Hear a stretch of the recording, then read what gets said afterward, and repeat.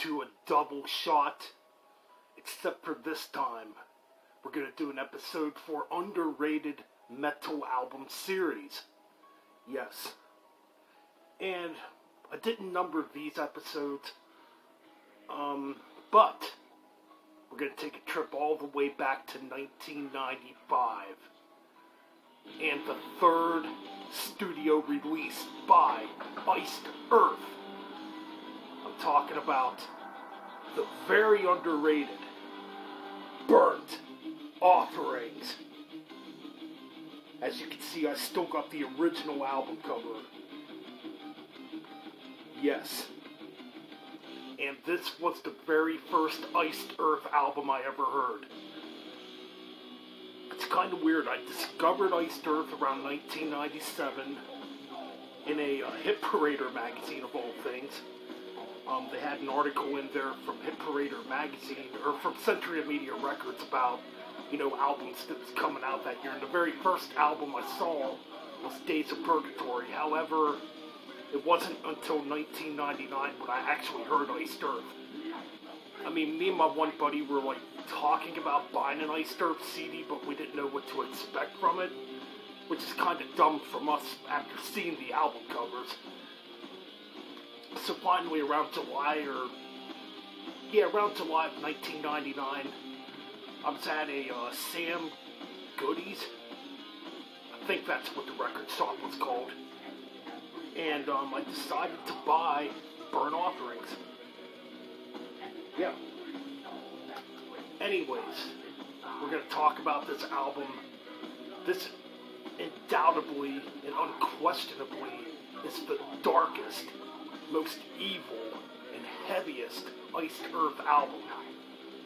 I mean, this album's just absolutely amazing, in my opinion. I still like it all these years later, 20 years later, after, hearing Iced Earth and this album for the very first time. So, lineup-wise, you got Jon Schaffer on rhythm guitars and the main songwriter. You got Matthew Barlow on vocals, which this would be his first album with the band. Yes, and you got Randy Sawyer on lead guitars. You got David Abell on bass, and drummer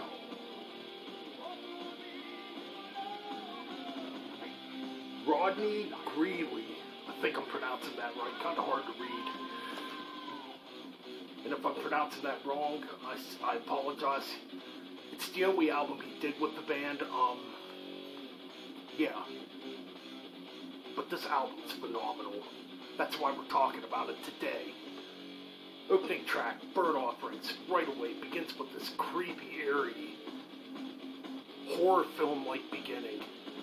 Almost like a Halloween type of beginning. Then it gets really heavy and thrashy, And there's some pretty aggressive vocal work on this track. I believe Jon Schaffer might be doing the aggressive parts, and obviously Matthew Barlow's doing the operatic parts. But this track is phenomenal. It's just so killer, it's so heavy, it's so dark, Look what your God has done to me. Love it, love it, love it. Last December would be next. One of the more, groovy tracks, I guess you would say, but it's pretty daggone heavy. Again, it begins pretty melodic and dark, then it just turns into a straight up heavy track. Good stuff, great playing. Diary, the next track. Pretty damn epic, a good bit of musical changes in this track, some pretty cool time signatures throughout this track. One of the parts of this track I talked about in my other video would be formerly a part used in Purgatory, under, I believe the original version of, Dracula, yeah, from Purgatory.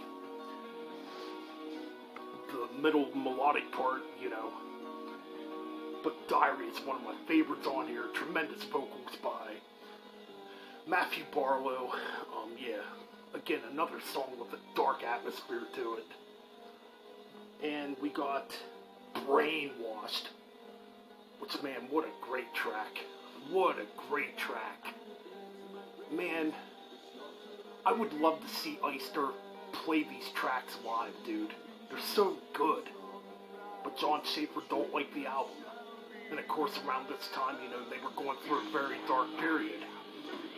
Jim Morrison's wife had died at this time. Jon Schaffer was practically broke and dealing with problems from the record company at the time. Just a lot of dark shit going on when they made this freaking album. You can definitely hear it on this album. Strangely, too, this would be the lowest selling Iced Earth album.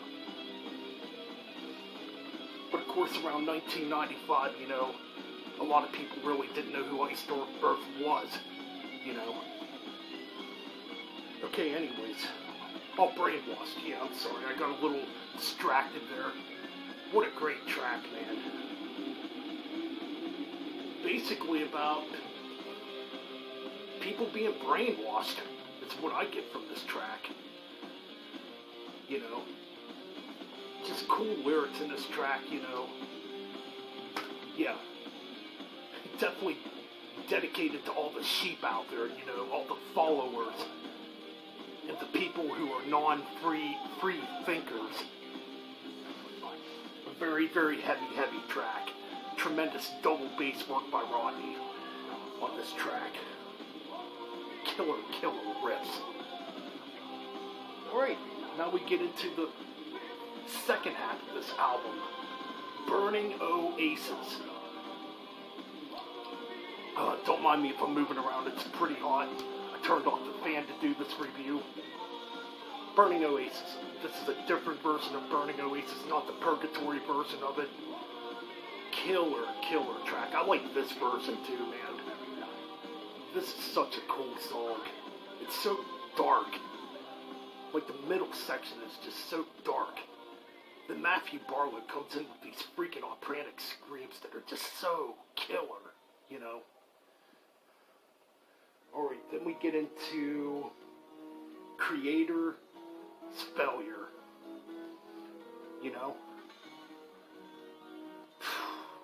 Another tremendous track. Like, we're into track 6 and there's not a weak track on here. Just tremendous heaviness, epicness. Again, another dark song, with some dark melodies in there and some really heavy, ferocious riffing going on, and just great vocals by Matthew Barlow. Okay. The Pure Spirit. Now, this was written by Dave Abell. Just a dark, beautiful acoustic piece. A little under 2 minutes long. Very beautiful, very dark, Then it leads into the fanatic, the epic, the over 16-minute Dante's Inferno. First time I heard this, I was blown away. I was just blown away. I couldn't believe how orchestratedly written this track was. All the time signatures, all the dark atmospheres in this track.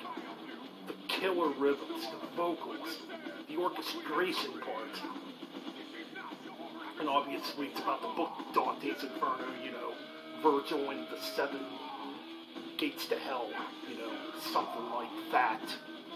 Killer stuff.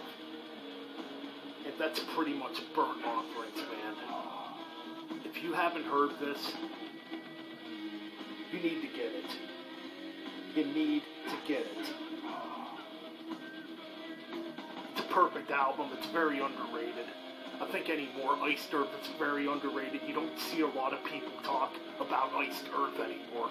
Well, I've been talking about them on my channel, I think they deserve it.